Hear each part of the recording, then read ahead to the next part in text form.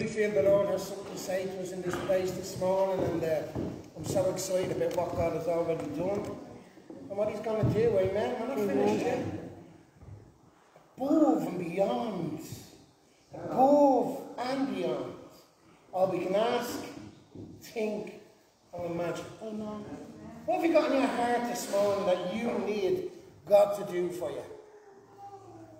Maybe you're struggling with addiction in this place this morning. And you need a bit of freedom. Maybe you're looking at your life and you're in a bundle of depression and hopelessness and you can't see any further than your nose. And you're asking yourself this morning, can God do this for me? Maybe your body is wrecked with sickness in this place this morning. And you're asking yourself, can Jesus truly do this for me? Can He truly heal me? Can this man called Jesus that lived 2,000 years ago, can he have any effect on my life today? Maybe you're asking yourself that question. I just want to ask you one thing. Look to your neighbour and see what Jesus has done in their lives. Amen. He says He's no respecter of people. What He's done for one, He will do for the other. Amen. So Father God, I just come before you. Lord, I just give you everyone in this room today. And Lord, you said that you are the one that opens up our hearts and our minds, that we can understand your word. And Father God, I pray that your word that's spoken here today will go deep, dividing bone and marrow, flesh and spirit, Lord God. I ask you, Lord Jesus, for every need in this place today, Father God. Lord, I believe at the cross of Calvary, that need was met. And Lord, I just ask you, Father God, as we go through your word, Lord, that you would just reveal it to each and every one of us, the extent of your love for each and every one of us in this place. And the extent of your grace in each and every one of our lives at this moment in time. And I ask of this in Jesus' name. Amen. Amen. Hallelujah. If you have a Bible, which is this morning, I'm reading from 1 Corinthians 14, verse 1. It's an amazing piece of scripture, so it's going to be up there. And I've entitled this message, The Way of Power. Who wants power in their life? Yes. Yeah, come on. We all need a bit of power, don't we? I like a bit of power. Don't like being depressed. I don't like being all of that, do you? I want power. Resurrection power. I want life, do you? I want to be sick. I want life. I want to be in the heavens. I want to be praising God. I want to be walking out with freedom. I want to be living with a cause in my life. I want to have a hope. I want to have a future. That's what I want. I don't know about you. So this is what it says in 1 Corinthians 14. And it's funny, the heading of this, the way of power. Right? And this is what it says at the beginning of this part of the scripture. It says, and now I will show you the most excellent way. So God is saying there, you want this power, you have to say, yeah, I could do a bit of power in my life. And now God is saying to you, now I'm going to show you how to get that power in your life. Amen. And not just a power, but an excellent power. A dynamic power. A supernatural power. See, Jesus is the same yesterday. I'm going to get excited about this. If I fall over, just leave me on the floor. Honestly. So this is what it says. If I speak in tongues of men or of angels, but do not have love, I am only a resounding gong or a clanging cymbal. If I have the gift of prophecy and can fathom the mysteries and knowledge, and if I have faith that can move mountains, but do not have love. So if you have all of that, can move mountains, just confirmation. So if I can do all of them, I can speak and sing with the angels and look so good up there worshipping God. But I don't have love. I have nothing. Now I will show you the most excellent way. If I have the gift of prophecy and can fathom all the mysteries of this world, if I give all that I possess to the poor and give my body to hardship that I may boast, but do not have love, I have nothing. This is what it says. Love is patient. It says love is kind. It says it does not envy. It says it does not boast. It is not proud. It is not rude. It is not rude.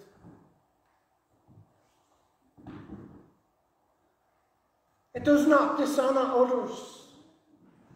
It is not self-seeking.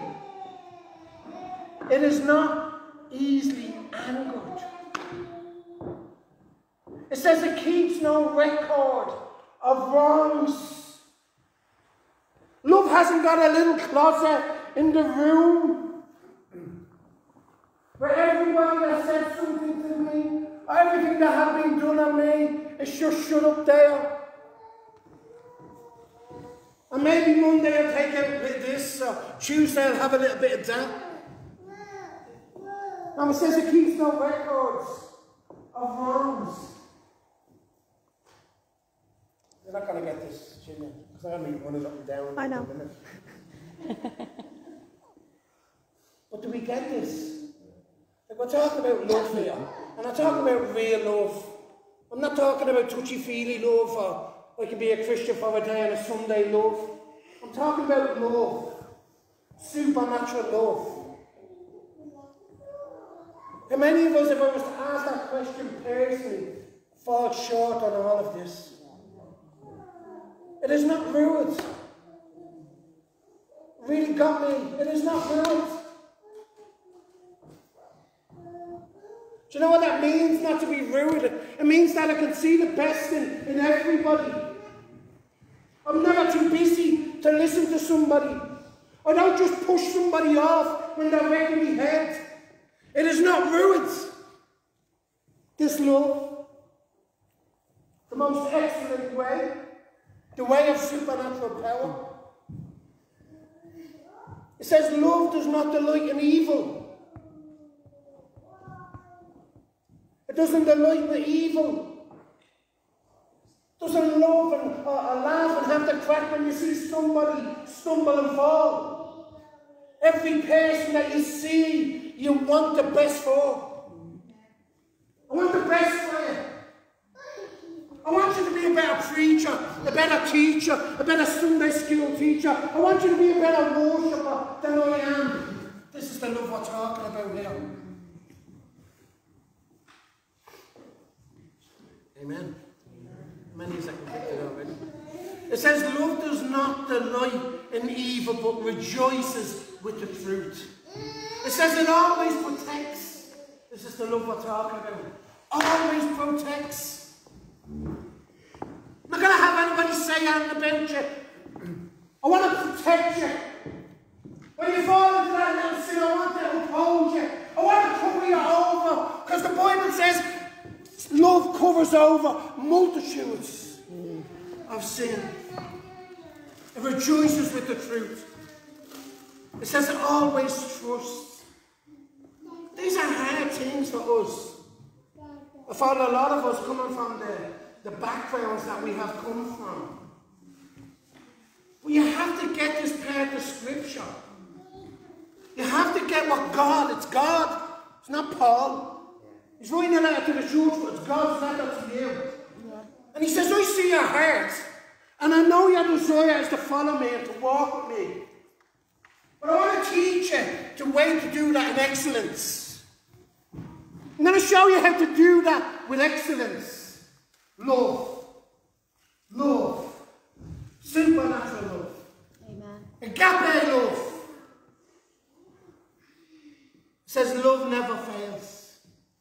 It says, but where there are prophecies, they will cease. Where there are tongues, they will be stilled. Where there is knowledge will pass. You know, it doesn't mean anything. It doesn't mean anything if you haven't got love. It says, for we know in part and we prophesy in part. But when completeness comes, what is part disappears. When I was a child, listen to this. When I was a child, I talked like a child. I went on like a child. I reasoned as a child. But now that I'm a man or a woman, I need to think. Now that I'm a born again believer in Christ Jesus, I need to think the way he thinks. The Bible says that you and I have the mind of Christ. Hallelujah. The mind of Christ, it says that. I got up out with a hammy. You have the mind of Christ. And my Bible says that I'm going to rejoice in the truth. My Bible says that we have it. If it says I have the mind of Christ, then I have the mind of Christ. Come on, peace, and I can do these things. I can do these things through God. Because I have the mind of Christ. But not only do I have the mind of Christ, I have the Spirit of God. Hallelujah. I have the Spirit of God, Paddy Moore. I have the Spirit of God in me. And his name is love.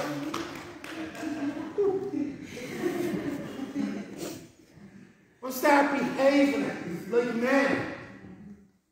Thinking like men and women. Don't be reasoning as a child. It's crazy, isn't it? 50 years of age and you're acting like a kid. Grow up. Take the suit out of your mouth. Say, living as a man and a woman.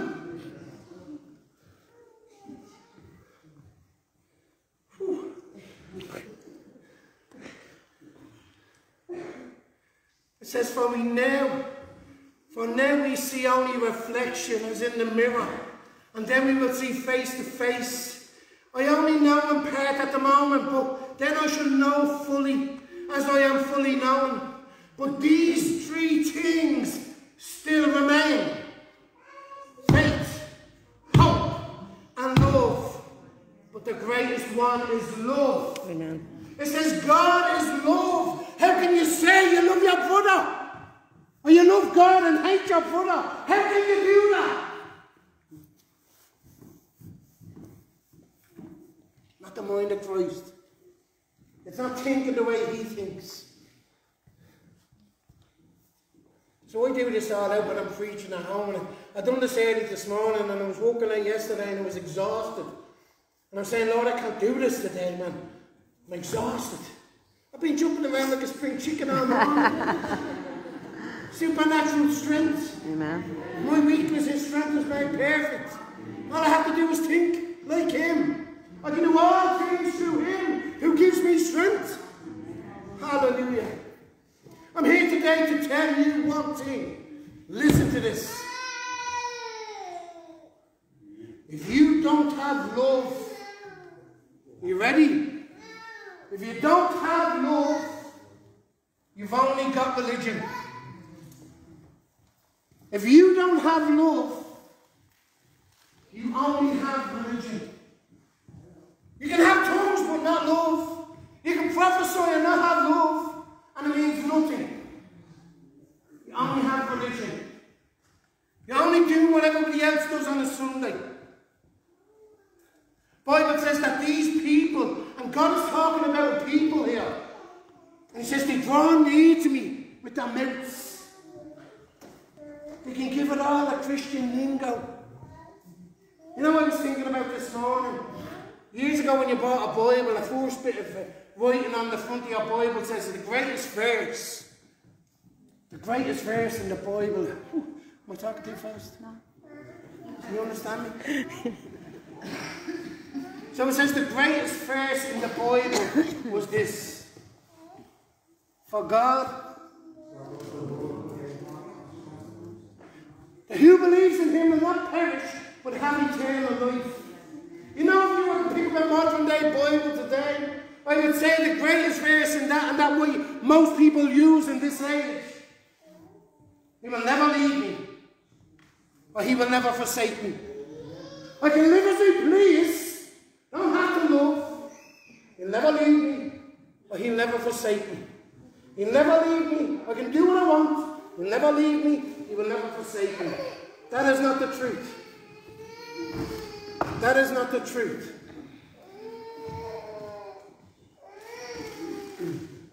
These people draw near to me with their mouths, but their hearts are far from me.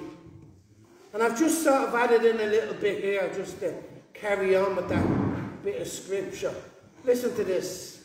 It says, love does not stumble. Doesn't stumble. Always upholds. Always picks up. Always picks up. Love does not gossip. It doesn't judge. Excuse me. It does not create for itself an exclusive clique that only certain people can join. If you're not like me, I don't want you in my fold. That's not love. Love is inclusive. It includes everybody.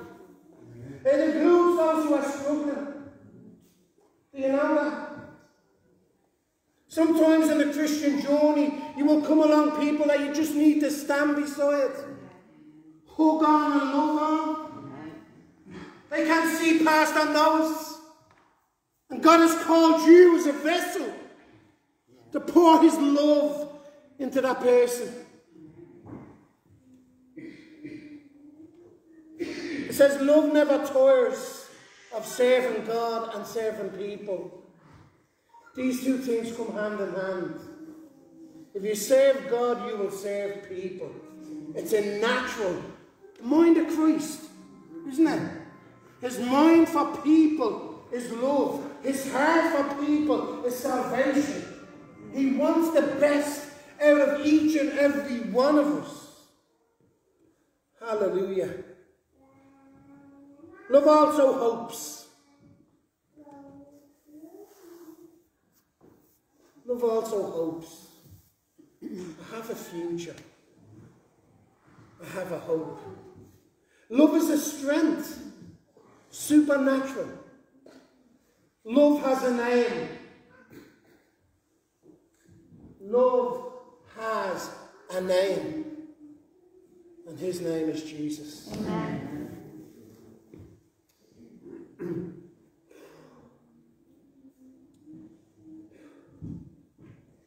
You know, I got this week as I was doing this, you know, Jesus looking down from that cross.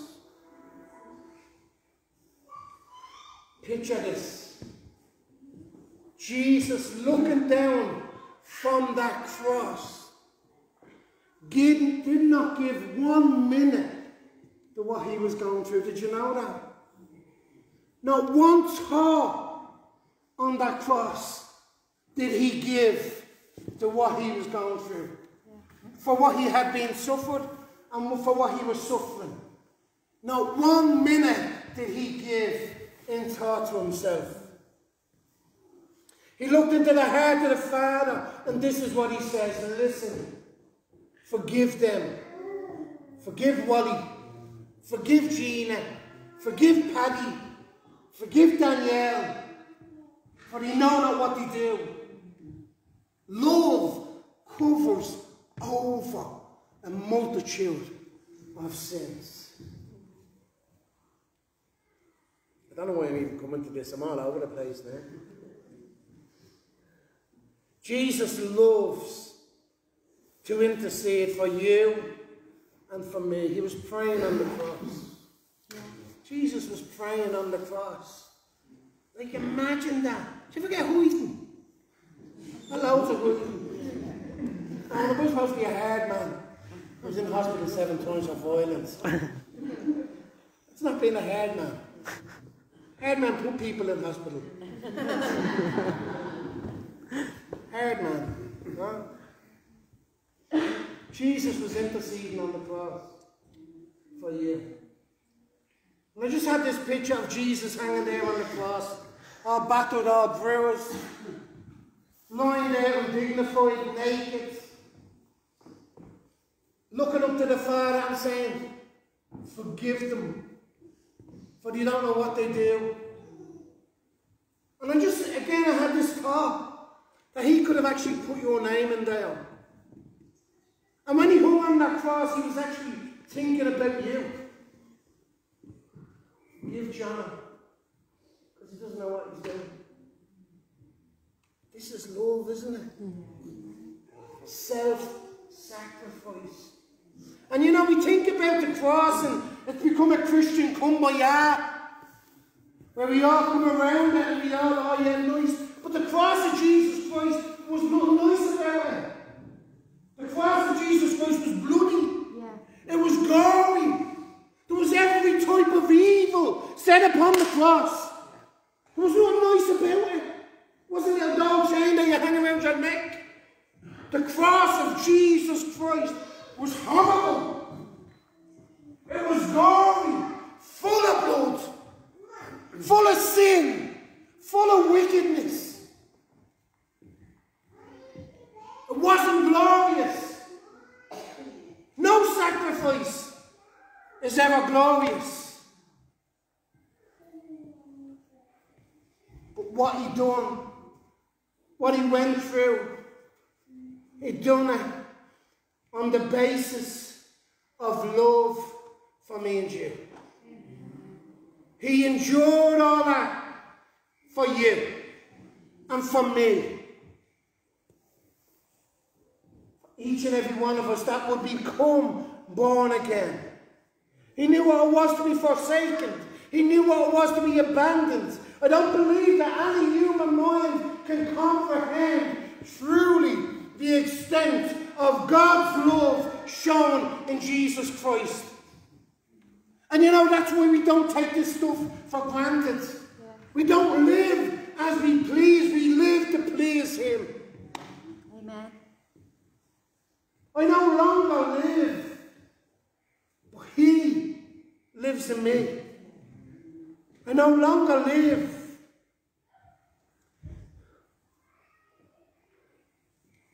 Listen to what Romans 5:8 says.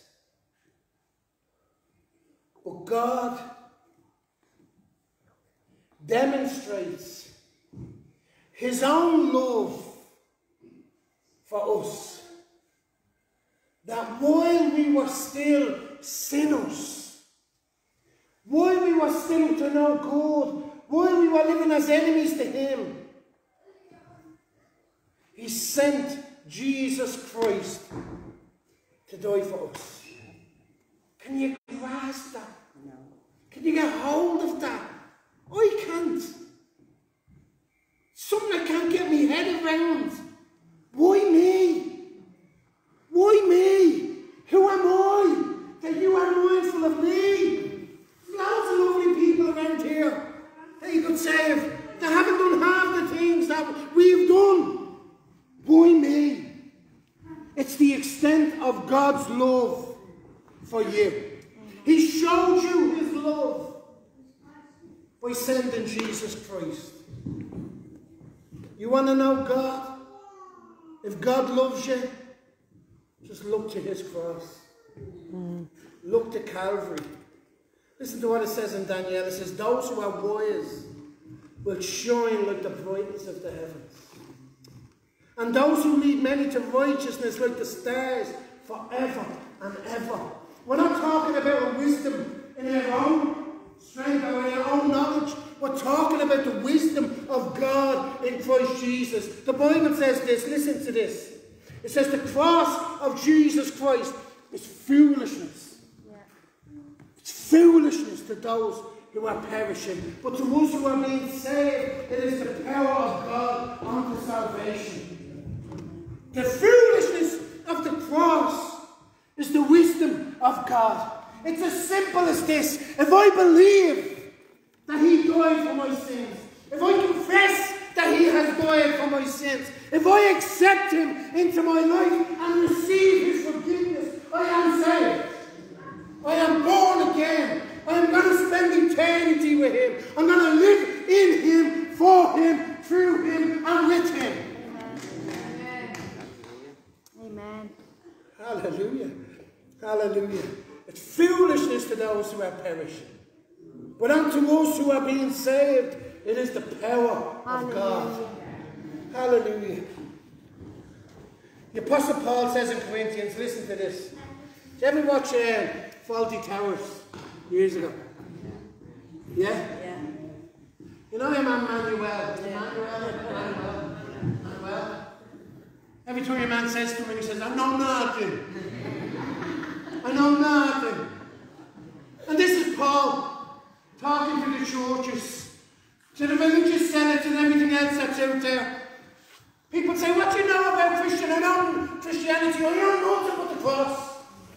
I know nothing but the cross of Jesus Christ. I don't know anything else. I was in college for years and I don't know good. So what do you know? Tell me about your Jesus. And what did Paul do? He pointed at the cross. He said, Paul is the worst of sinners. Filthy, dirty, wrong sinner. He was the worst of us.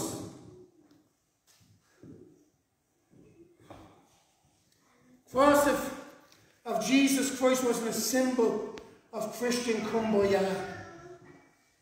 It's a symbol of work completed. Amen. It is finished. It is finished. You know, I had a little clip there to play this morning, and we couldn't get it up for you, but you see the Passion of the Christ. I know a lot of you have probably watched it. And I was watching this clip this week, and the thing about it is you'd have to multiply that by millions. Millions upon millions, probably billions upon billions, to truly understand the extent of God's love. We see Jesus being whipped. This is the cross. This is the true cross of Jesus Christ. We've seen Jesus being whipped viciously.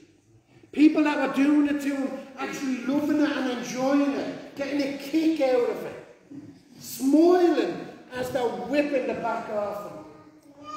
But you know what Jesus says about that to me and to you? Like, this is what he's thinking when he is being lashed. By my stripes, you're healed. By my stripes, you are healed. This is the cross. By my stripes, he willingly endured the cross for me and you. The extent of his love. That's why we don't take this grace for granted. You don't take what you've received. If you're born again of God's Spirit, if you have the mind of Christ and the love of God in your head, you don't let nobody rob that from you. So the enemy will come in and he'll try to rob what God's done in your life. The enemy will whisper in your ear and say, no, God didn't say do that for you. God doesn't deliver. God doesn't save. God doesn't heal. He done that 2,000 years ago, and he'll throw a scripture to back it up as he did with Jesus. But I'm here today to tell you this, that the cross of Jesus Christ is significant today as it was 2,000 years ago. You see, when we come to the cross of Jesus Christ, not only do we receive healing, we receive freedom. Freedom. We receive deliverance. We receive the light of God into our bodies. And you know what happens when the light of God comes into our bodies? Darkness has to flee. Amen. Darkness has to flee. You know the blood of Jesus running through the veins? You know what happens when that comes in? Addiction has to go out the window. Addiction has to go. The blood is pure. It's pure blood and it's flowing through these veins. Hallelujah. The torments. Anybody got the torment in their head? Hallelujah. Torments. Jesus comes into your life. The peace of God. Hallelujah. Not just normal peace. Not peace you can buy in a bottle. But the peace of God comes into into your life. Peace that transcends all understanding. Why am I like this? In the middle of all I'm down for you. Why have I got joy? Why have I got peace? Because it's Christ in me. It's the completion of the cross when Jesus said, it was finished, it was finished. Amen.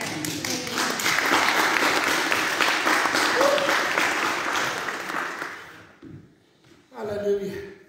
I'm still waiting on a supernatural six-pack, but I'm not going to give up hope. I'm still walking towards it. Walking towards it. I know that he that is in me is greater than he that is in the world. And even though the enemy may come and throw trials and tribulation, yet I will rejoice in him. The Bible says, even though he slay me, I will praise his glorious name. This is something to get excited about. This is mine and yours inheritance. This is the finished work of the cross. The extent of God's love for me and for you. The cross. His son Jesus. Hallelujah.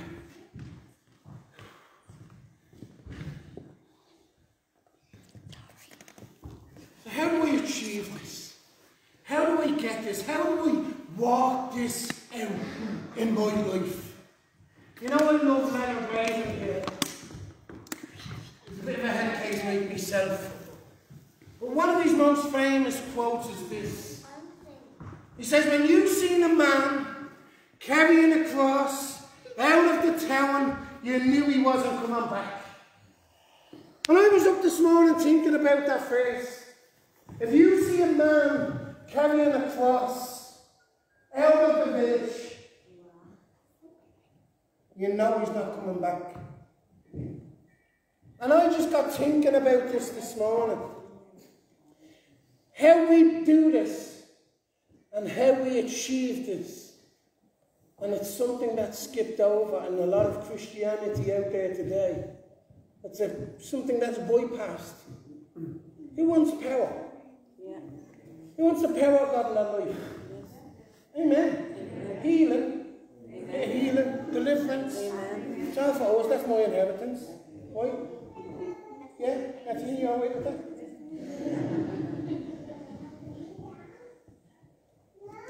The way we receive this is by dying.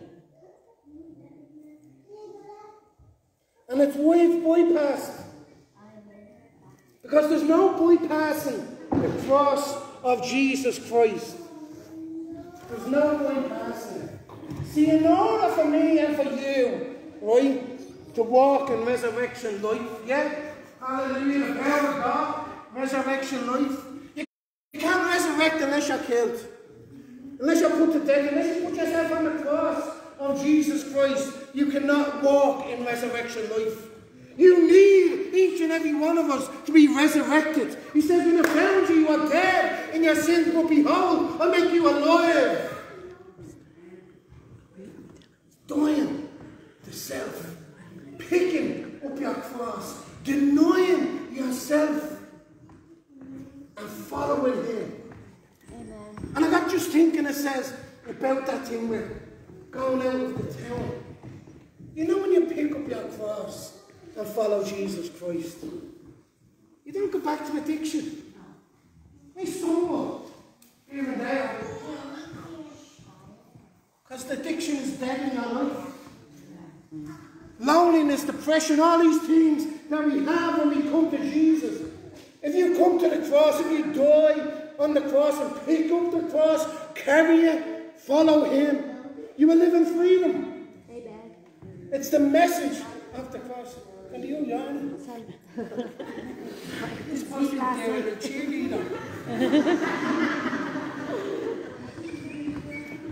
He's not supposed to yarn, is he? Just overlooked that. Yeah, love now that. I know. Unbelievable. Praise the Lord, confirming. Yeah. Time to end. Do you get what I'm saying?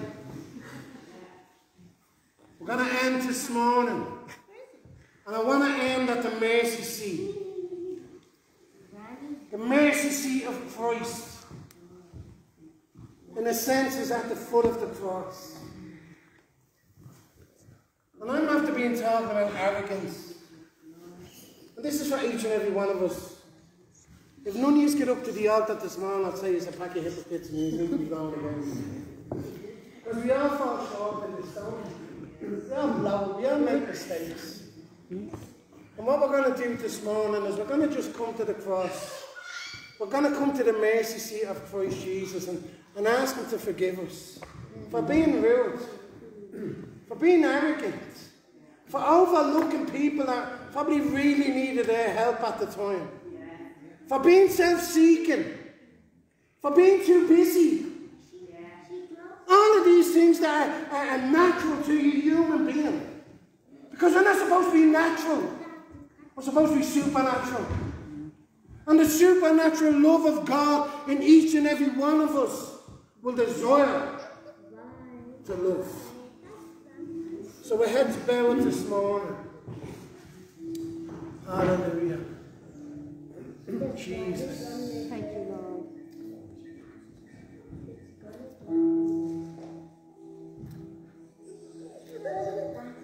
Jesus.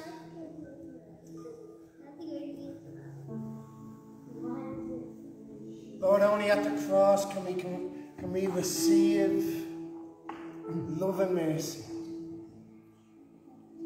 Jesus. Hallelujah. Lord, we fall at your mercy seat this morning and we ask you, Lord God, to forgive us. Yes, Lord. For the times that we haven't acted like you. For the times that we haven't been like you. For the times that we haven't imitated you. Lord Jesus, you know the sins of my heart, the willful sins of my heart. And Lord, you says if I confess and ask you to forgive me, you will forgive me. Jesus. Jesus. Lord, you said at your cross there is healing. And Lord, Holy Spirit, I just ask you now, Lord, that you would move on every heart that needs healing in this place this morning. Lord God, that you would restore the years that the enemy has robbed. Jesus. Hallelujah.